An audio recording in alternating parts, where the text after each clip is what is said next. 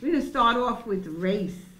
And race is a specious classification of human beings created by Europeans during a period of, we're talking about American racism. We're not talking about racism in other societies. We're talking strictly about homegrown racism. Created by Europeans during a period of colonial expansion, using themselves as models of humanity and civilization. The utilitarian purpose of the creation of the concept of race is in the maintenance of white power, privilege, and a sense of entitlement. And these are our definitions that we're working with today. You wanna? And we said earlier that in our definition, racism is prejudice plus power. I always knew that something was wrong, but nobody ever addressed it in a way that I felt would give me any kind of direction or understanding in my life until I became a Unitarian Universalist. And our congregation was one of the first to be trained by the People's Institute for Survival and Beyond out of New Orleans, which is similar to Crossroads training, which is what Laurentia was talking about. It's more or less the same kind of training that deals with all the forms of racism.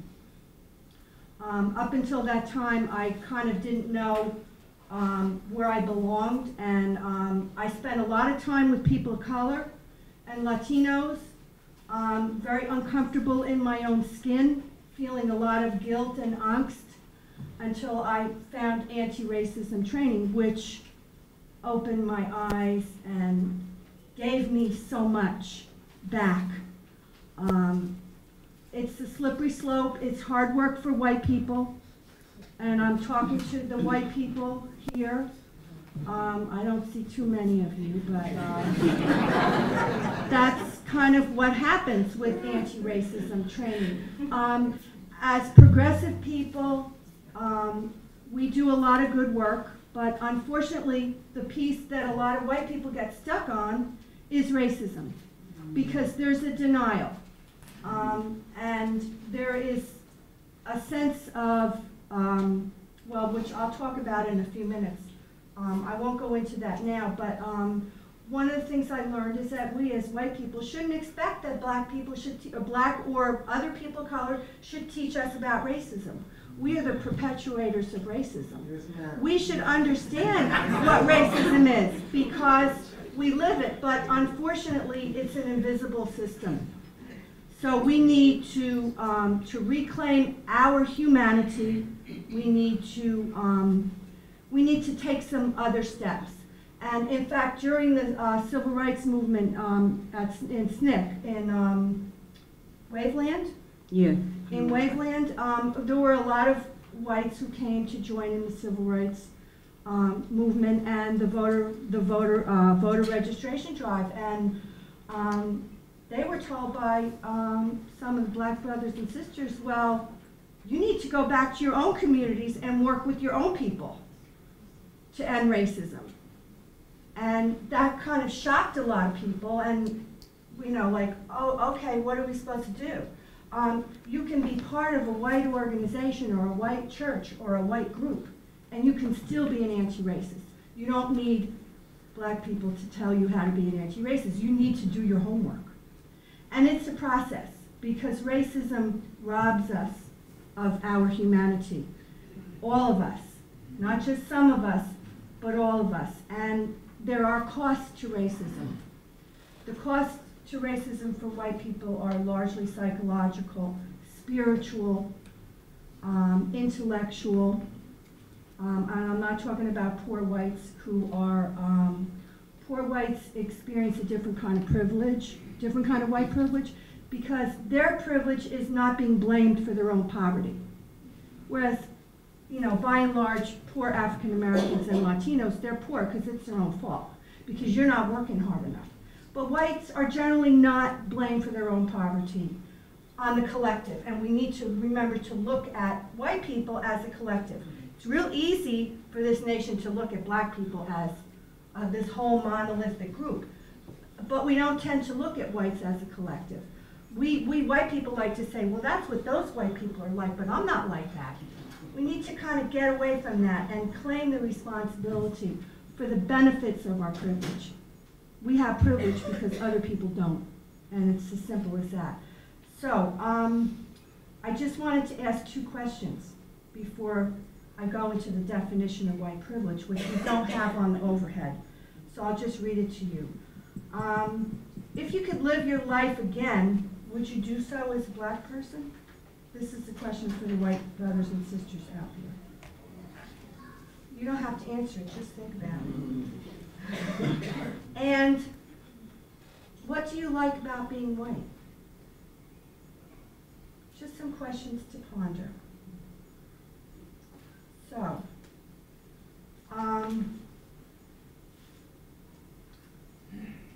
so what we strive to do is to be an ally to people of color.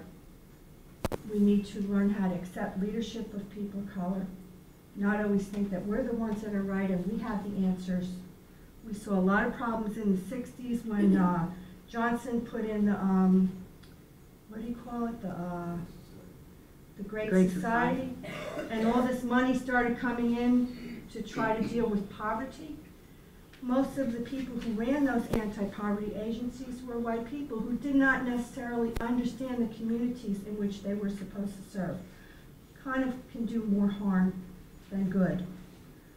But as Nancy mentioned before, we're on a different continuum. You know, we're all somewhere different on the continuum of trying to develop an anti-racist personality.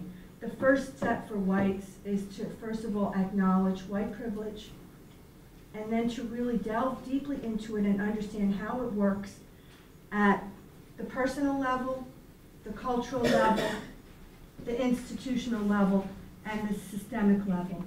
And then we can certainly strive to be allies to people of color, to accept leadership from people of color. This definition comes from a woman named Peggy McIntosh. Maybe some of you have heard of her. Peggy McIntosh works out of Wellesley College for research on women, and she developed a whole paradigm for the ways in which women suffer under male oppression.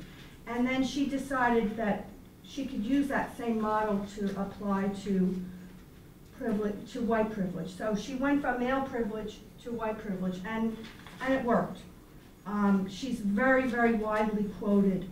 And her definition is, white privilege can be defined as invisible systems of unearned benefits and advantages that confer dominance on those of European ancestry, people who look like me.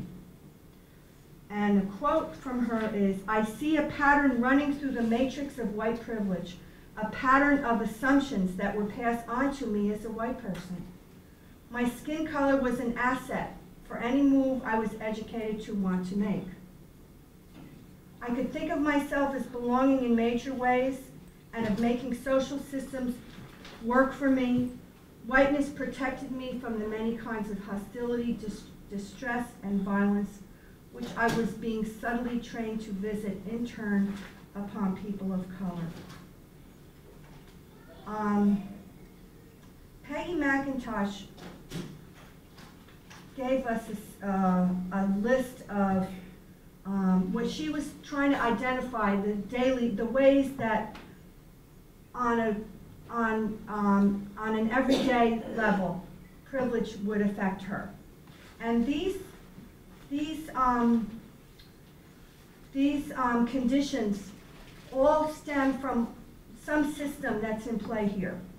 The financial system, the banking system, employment, industry, healthcare, criminal justice, education, housing, real estate, insurance, retail. Okay, I want to keep pulling us back to the systems because that's what's important here. And the social and the cultural. So I'm just going to read you a couple of things that Peggy McIntosh, she says, I can, if I wish, arrange to be in the company of people of my race most of the time. When I am told about our national heritage or about civilization, I am shown that people of my color made it what it is. Getting back into the historical, the authentic history piece, the education piece that we were talking about before. Again, I can be sure that my children will be given curricular materials that testify to the existence of their race. Not just a paragraph or a few words in a textbook that comes into your school district under a multi-million-dollar contract. I can arrange to protect my children most of the time from people who might not like them. I am never asked to speak for all the people of my racial group. If a traffic cop pulls me over, or if the IRS audits my tax return, I can be pretty sure that I haven't been singled out because of my race. I can easily buy posters, pictures, postcards, greeting cards, dolls, toys, children's magazines featuring people of my race. I can take a job with an affirmative action employer without having coworkers on the job suspect that I got it because of my race. And the list goes on and on. These are the kinds of ways that our consciousness as white people can be raised, because you get a different lens. You're seeing the world through a different lens. It's uncomfortable work.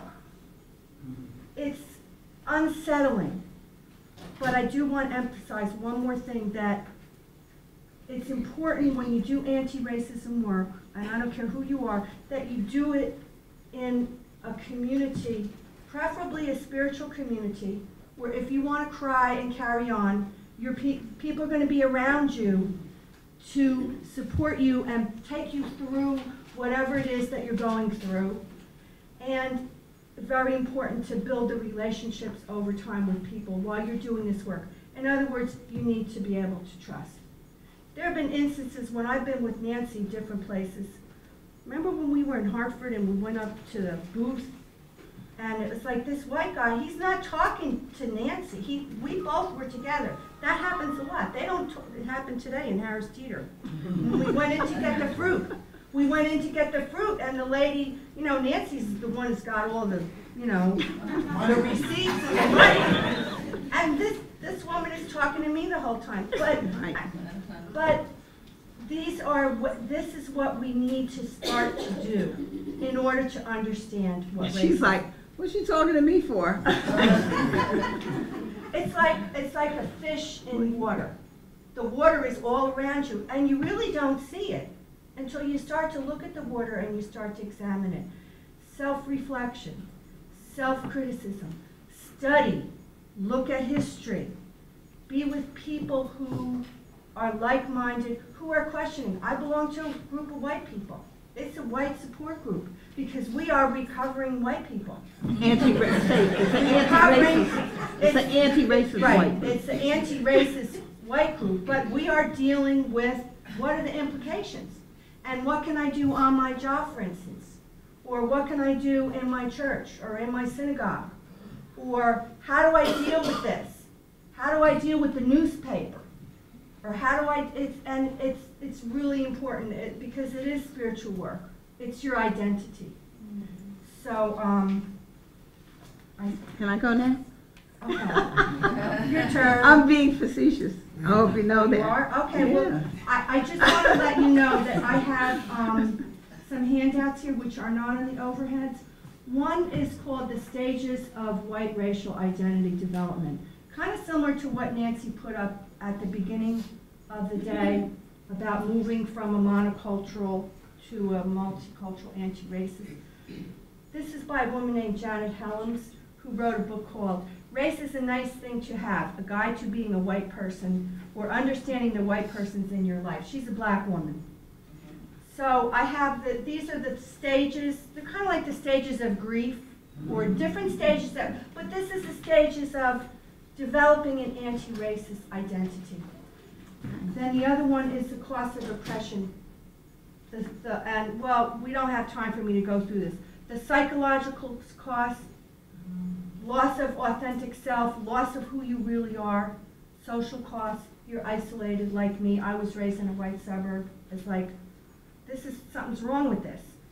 Moral and spiritual costs, going to church and professing to be a spiritual person, and then, well, you see what goes on outside. Intellectual cost, not having a full range of knowledge about the world and about your neighbors and about people in the world.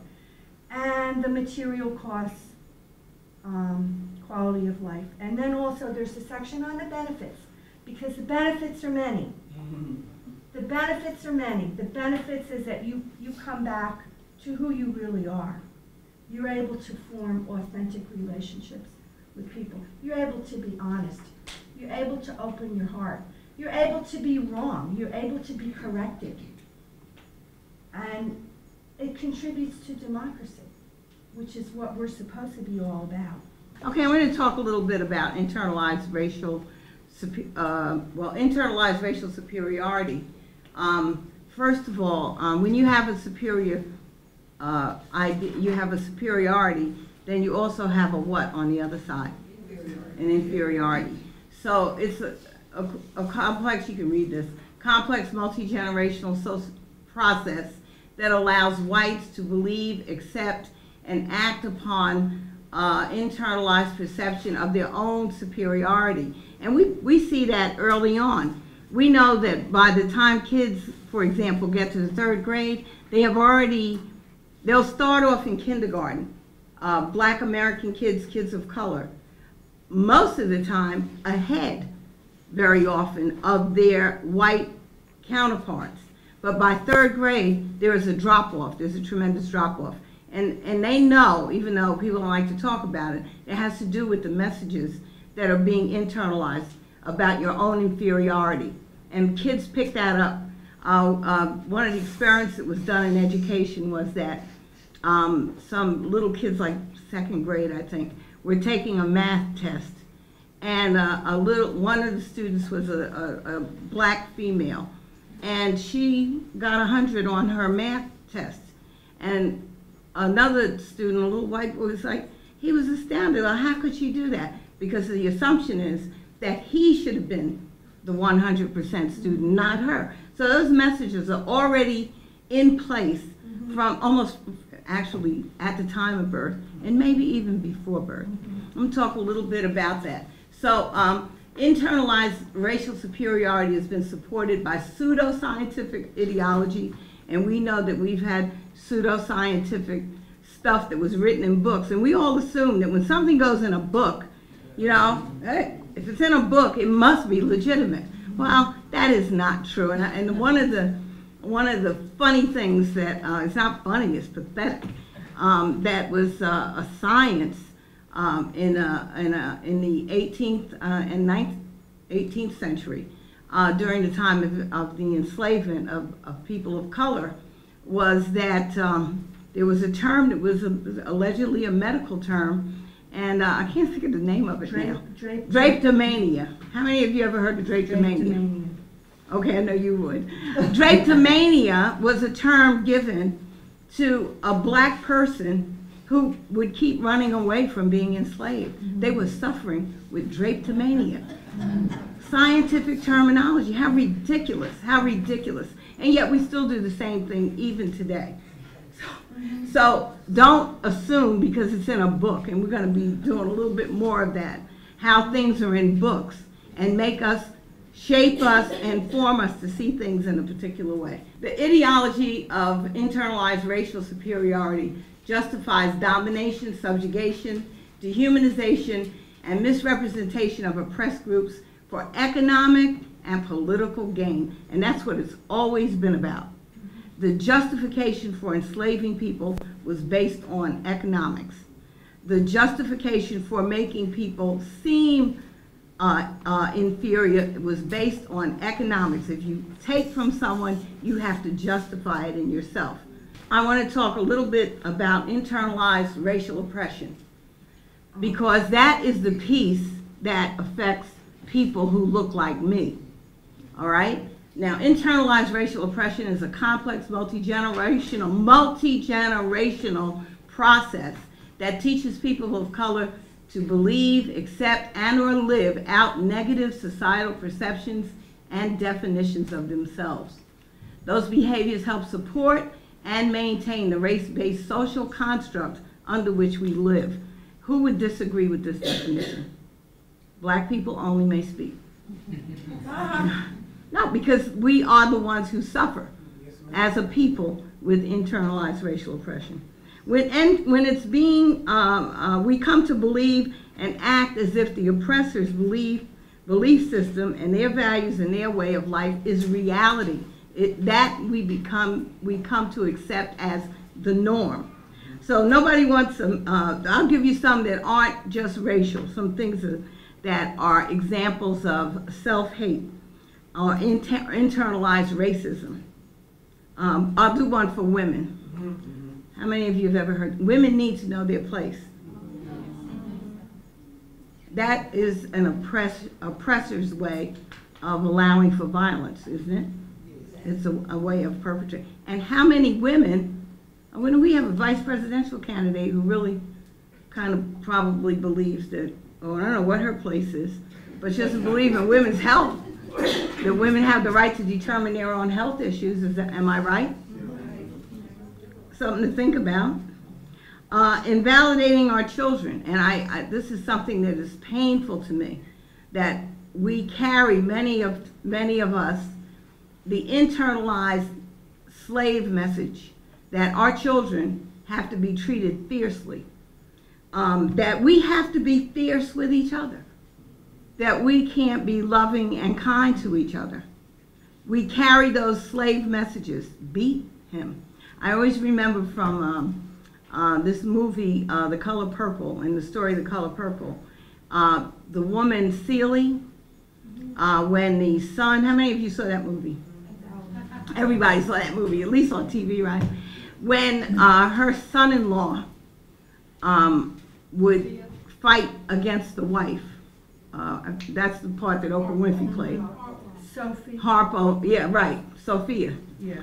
And he couldn't manage her. He came from a very brutal, now his father's coming out of enslavement, so a very brutal life, been brutalized as enslaved people. And Celie herself had come from an extremely brutal background. And what is the advice that she gave to that son-in-law? She said, beat her, because the oppressed become the oppressors.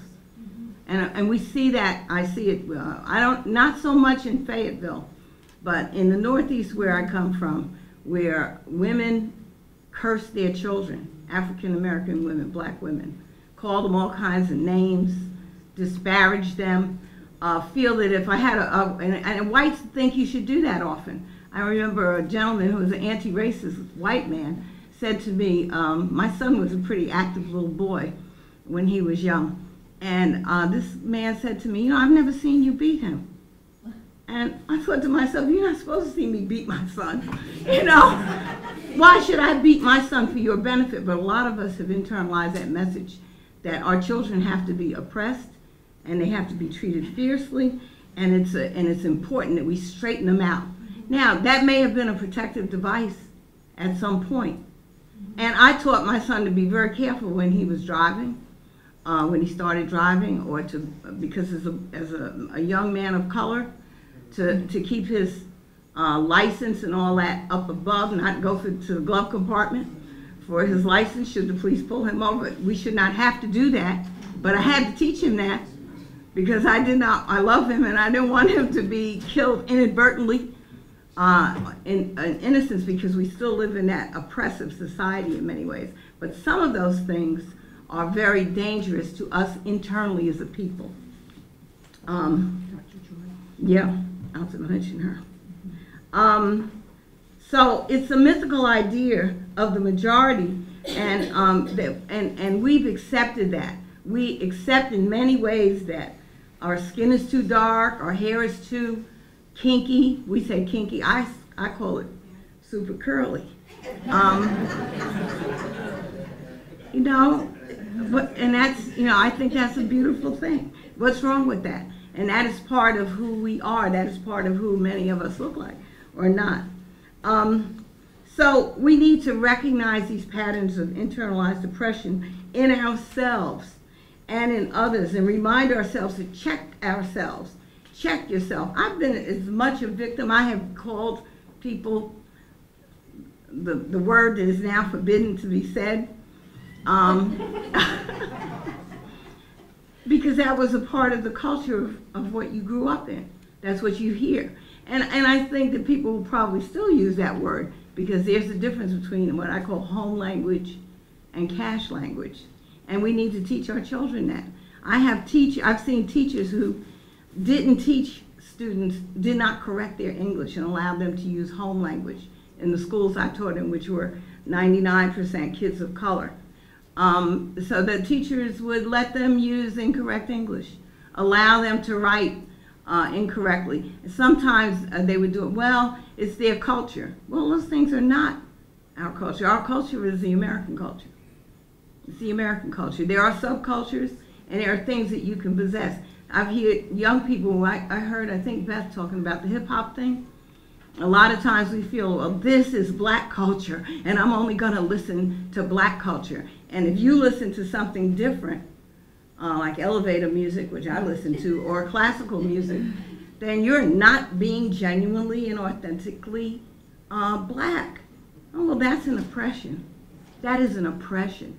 And it's an impression of, I'll reject all this because I'm being authentically black. There's very little that is authentically black anymore because everything that African people brought here and the things that natives gave have now become a part of the American landscape. They're a part of being American. It reminds me of a time when I went to a powwow in Jersey. They have native powwows, you know. And I said, I'll go up and see what's going on, you know, because I know that, you know, somewhere all of us have something, some native in us. My blue-eyed friend in the back there has native in him. And I wanted to try some native food. Well, it was the same food that my mother used to cook. It was just food, you know, it was American food. It was sweet potatoes fried, which was, you know, it's like, this is not Indian food. Yeah, this is native food, because it's the food that is a part of America. So some of the questions we may want to ask ourselves is, what is good about being black? And if you think there's nothing, then you got a way to go. You're way down on the end of the continuum. No. Also, what makes me proud of being black? And I kind of resent that question because, again, that's a collectivism. And one of the things that I think we need to move away from is the whole theory of hypodescent. And that's the theory that if you have one drop of black blood, you are black. Because that is just not so. Most people in America are actually what I would call Creoles. They're people of 3 or 4 races and American born. Hypodescent was used to keep people enslaved.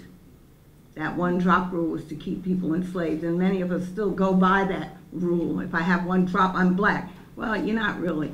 And you know, you're really an American, and you're really probably many things. That doesn't mean you can't embrace all of your cultures, and I think we can reach out and embrace all of our cultures. Ask ourselves, how, and these are internal questions, how have I been hurt by my own people? And a lot of times, we as people of color are responding to how we've been hurt by our own people, how we've been rejected. And you know what we say, now so-and-so can't do anything for me. You know, we have that's a form of internalized oppression. Think about when someone of color who is unrelated to you stood up for you rather than attacking.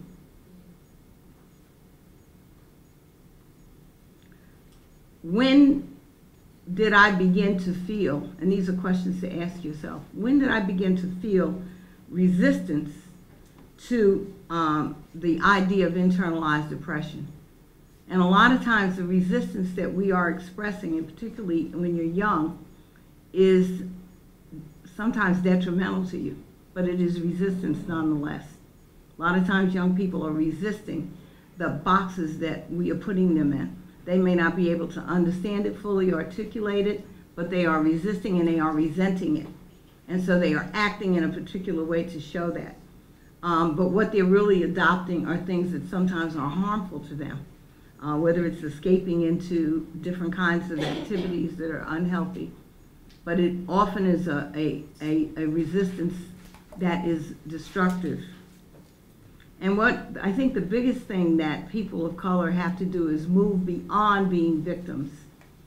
There's kind of a resentment, you know, when you walk. Somebody said one time, as a black American, if you're in some place, wherever it is, and people think, they kind of look at you as though you're not supposed to be there, you're supposed to be any place that you are.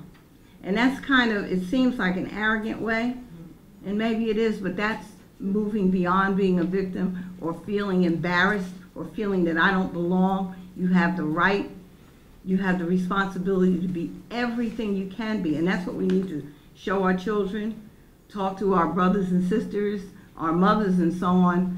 And when I'm in stores, one of the things I do is, I remember when I was a little kid, you know, it was as though little white kids were always cute, you know, but words of beauty for black kids just weren't there. It was like your hair was nappy, or somebody told me when I was a little kid, she's Marguerite, or, you know, there were always negatives. And when I see little kids of color in a supermarket or wherever on the street, I always tell them how beautiful they are. You are so beautiful, and you are so smart, because they don't hear those messages. And our children need to hear them, and we need to hear them.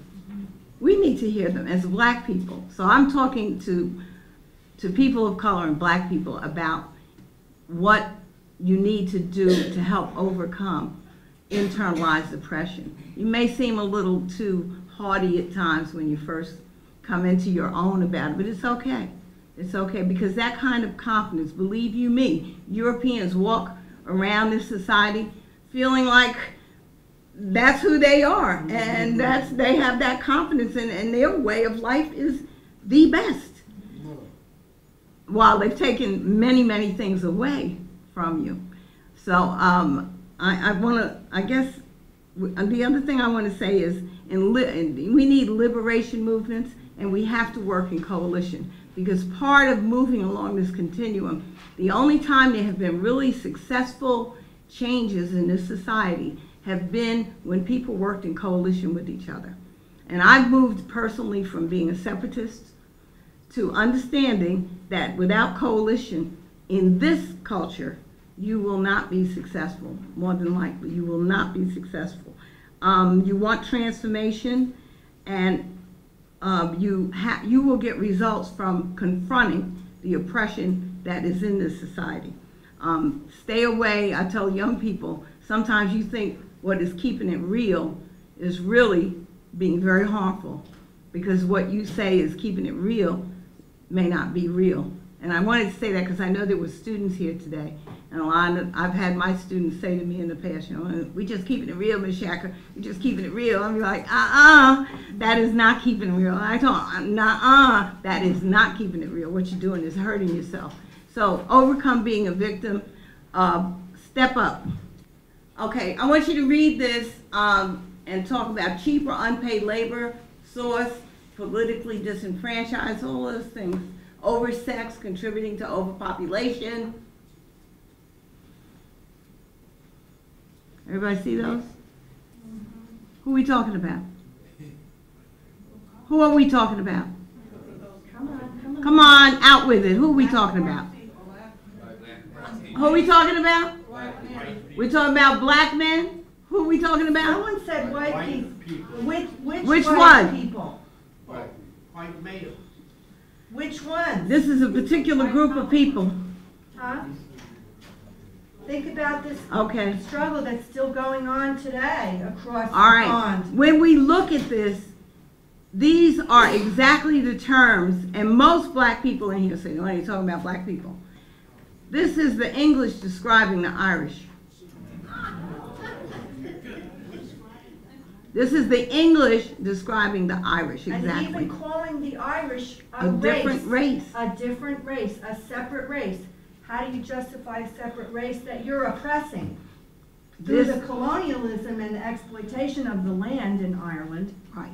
So the same thing has been done to people of color in this society. Exactly the same thing. In order to exploit and for economic purposes, you become all these things. So the first thing you need to do is begin washing yourselves, washing your mind of the belief of these things, because that's a projection. Somebody looks uncomfortable with that. Somebody looks real comfortable with it. A couple of people. All right, I'm moving fast. This is what is done to subjugated groups. When people subjugate, they justify the subjugation, and this is what they project onto the persons or group that they're subjugating. Back in the 60s, there was a movement to move into more on the college level. African American studies, women's studies, Latino studies, studies of people other than white European Americans. And it's all very well and good. But what this traditional approach to multiculturalism, which also moved over into the public school district, really focuses on heroes and holidays. It's not as substantive as anti-racist multiculturalism. I wish we had the T-chart. Let me just move into schools now. And I know many of you have had experience with the public school system, as we have had. In the traditional multiculturalism, the histories, the authentic histories, the lives are not integrated into the curriculum. They're seen as add-ons. The European perspective is still seen as the norm. As with Black History Month in February, which many schools, that's the only time that they look at Black History Month, they focus on the most famous people, but never on the lesser known people or people who are still alive today. And what this really amounts to is ethnic cheerleading, which is very nice, and you get kind of these images of everybody holding hands and making nice. And Kumbaya, who said culture, that? celebrating That's a culture, kumbaya. but nothing really changes. The power dynamic never changes. It's very limited. And it doesn't really delve into what produces the inequality. And it's really kind of a feel-good, you get that warm and fuzzy feeling. And then also there's this idea that if you teach little Black and Latino kids about their culture, somehow it's going to improve their self-esteem. Well, I believe that their self-esteem is improved by that, but also by success, because nothing succeeds like success. And really getting them engaged and involved and having success in the classroom. Well, let me just say one thing. What? You know the celebrations you have where people dress up and they bring ethnic foods and you share that? Mm-hmm. That's kind of traditional multiculturalism. Mm-hmm. Anti-racist multiculturalism is a little different and goes a little further. So now... It moves in... It seeks to give more of a historical context to multiculturalism, giving a history of immigration or a deep history of slavery, of enslaved people in this country. And it's part of the regular curriculum. It's part of the textbooks. Right. Now, speaking of textbooks, because I know that we're running out of time, I want to go to something. I want to show you a difference in the way textbooks, and some of you are in education and psychology and you're studying. I compared 3 textbooks that are used for history, and it talks about Rosa Parks. In the first one, it says that Rosa Parks was tired. How many of you know that story? That was it? Her feet hurt, she was tired, and this thing just happened. I know it's a lie. Okay, so then we'll go to another textbook example, and it gives a little more information, and it talks about the fact She refused to ride the buses. They planned to keep up. But it wasn't because she was tired. It doesn't even tell you that she was an activist. She was she had desegregated, she had taken students when it was still segregation laws on the books. She took students, black students, into areas, into see exhibits where blacks were not allowed. They don't tell you that. They just tell you her feet hurt and she was tired and she didn't want to get up on the bus. She was an organizer.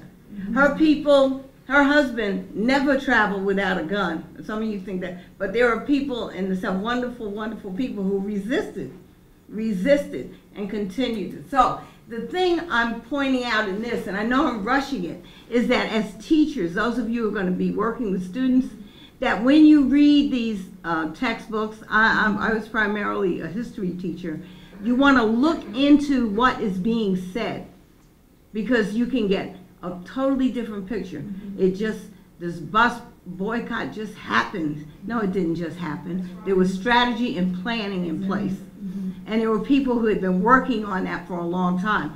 And so it seems as though, oh gee, what happened? Black people just blew up. What happened? I don't know. What's wrong with them? It wasn't like that at all. And you need to know that. And I really focus that to educators to look into the studies and present it. Even if the book, and that's again, these books are not always accurate.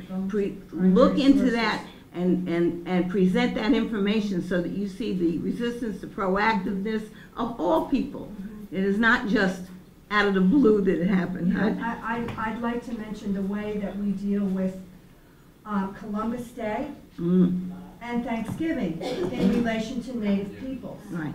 It is, I mean, I get crazy every September because the Nina, the Pinta, the Santa Maria, there's no talk about genocide. There's no talk about exploitation of the land. And the same with Thanksgiving. There's no history of who they call Squanto. Squanto was the name given him by the Europeans. Right. His name was Tisquantum. And as teachers, we have a responsibility to teach the children what really went on. Right. Well, you know, you might say, well, it's really hard to teach kids about genocide. If you really want to teach them, you will find a way, because they deserve to know. And that's contributing to the perpetuation of racism. Okay, real fast, and this, we're going to close out on code words. Some words that are, Well, can you go past that one? Oh, language, yeah, we'll pass. Language is not neutral. And that's something to just keep in mind. Language is never neutral. Language forms and shapes what is loaded. And I think many of us are seeing this, certainly in this presidential election. Like that one over there. Somebody talked about Obama's teeth. Did anyone hear that yesterday? They said he had a nice smile. He could speak really well, and he had nice teeth. But Chris Matthews set him straight. Even the word race is a code word, as far as I'm concerned, because when you say, well, yeah, we have a problem with race or racist, what they really mean is racism. Don't say race, because race in itself is not a problem. The fact that we look different and our lives are different, that's not the problem. The problem is racism. So I get a little nuts over that. Well, how are these words let's take slave and enslaved. A slave implies a state of being, that maybe you're born a slave, that it objectifies. It objectifies it, but enslaved, because we get out of the passive voice and we come into the active voice. Something happened. Something happened. Some action happened to create a person who is enslaved. A slave is a thing, but an enslaved person is a human being. So people were enslaved. And as long as we're teaching in school about the slaves, there is no humanity there. They become objects. And there's no They were agent. people. They were children. I saw the shackles that were brought up from the Henrietta, a ship that sunk off the coast. And the shackles were this big. Because, and I mean, it drove me kind of crazy, because those were children. Those were babies, because they're easy to capture. So when you see that, you say, and they weren't slaves, those were children. Those were human beings that were being taken. Same thing with, what's the difference between a massacre and a victory? It depends on whose side you're on. Gang and fraternity, we something that know. Russell Simmons referred to. A gang and a fraternity, a group of people who are together for a purpose. A tribe and an ethnic group. And when you say tribe, right away, you know who we're talking about. Cherokee. Or somebody of color. Or But we, African. yeah, we're never talking about Europeans when we say the tribe, but they were tribes. The tribes, I mean, the Goths, the Vandals. Come on. The Saxons. All right. The barbers. But see, The barbarians. you're right. And that's where these words came from. Rebels and freedom fighters. Won't even go there. Yep. Well, Patriots you can and terrorists. yourself. Who said, oh? Well, I mean, it's self-explanatory, Yeah. but you know, seeing these words in opposition is kind of interesting.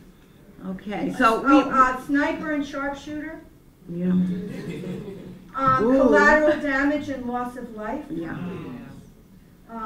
The officer's bullet killed the suspect versus the suspect Was shot shot. by an officer. We're using, oh, they're here. Yeah, they're up. Oh, telephone solicitation and courtesy call. I had to put that one in. Okay. All right. Do we have code words here too? Oh, yeah, we did that. No. At risk. Minority is a code word. It's a code word. But guess what? Pretty soon, people who look like me are going to be the minority in about 35 or 40 years. So that word needs to change.